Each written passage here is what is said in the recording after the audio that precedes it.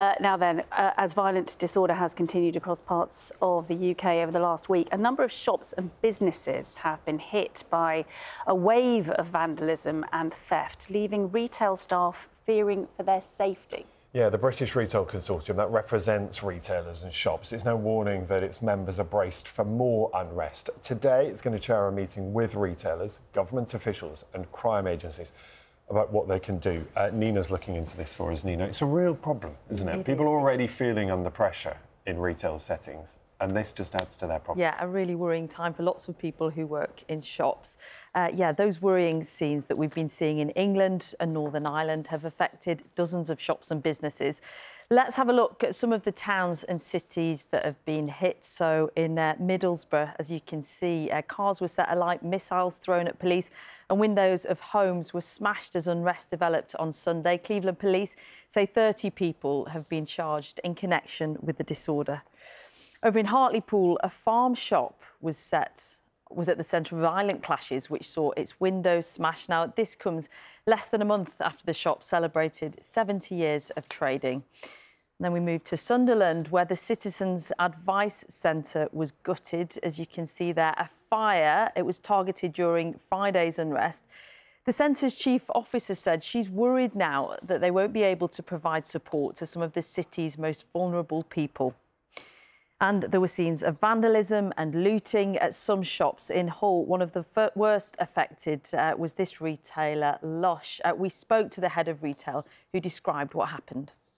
We saw live on social media it play out that a large group of people started to penetrate the windows and they'd forced entry through the doors and created chaos. We had products stolen, products smashed against the wall, we had technology taken and damaged, the windows were broken, the door was forced open. So, yeah, we came into a complete mess. Let's speak with Helen Dickinson, Chief Executive of the British Retail Consortium, which represents shops and will today host an emergency meeting. Good morning to you. I'm sure you've heard a number of very distressing accounts from some of your members over the past week. Talk us through some of them.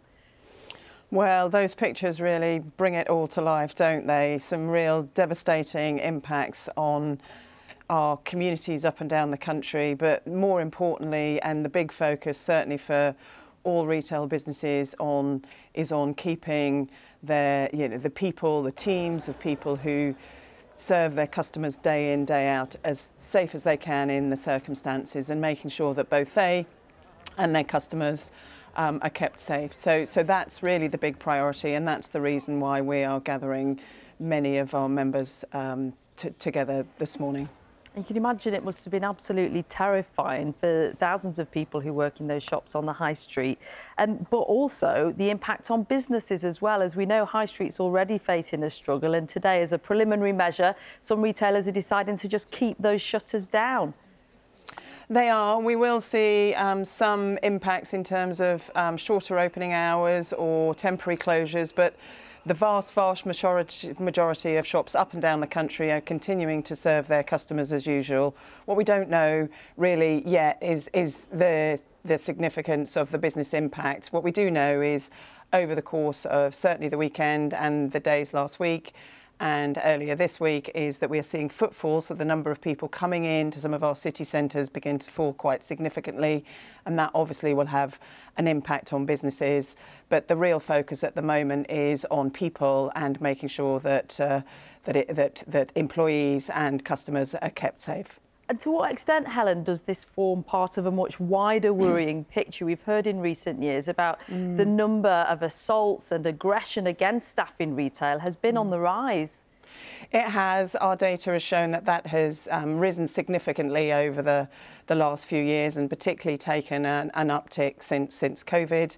Over 1,300 incidents of violence and abuse a day, and this was before what we've seen over the last 10 days or so. What we did see is the previous government commit to a standalone offence for violence and abuse against a retail worker, and that commitment has been carried forward by the new government. So we really look forward to that being put in place, and the police commitment to make sure that they are responding to all the incidents that get raised with them in order to focus on really bringing that colleague safety front and centre in our communities up and down the country.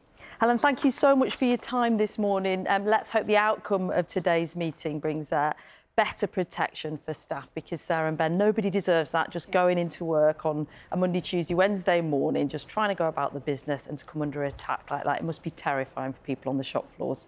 Yeah, absolutely right, Nina. Thank you.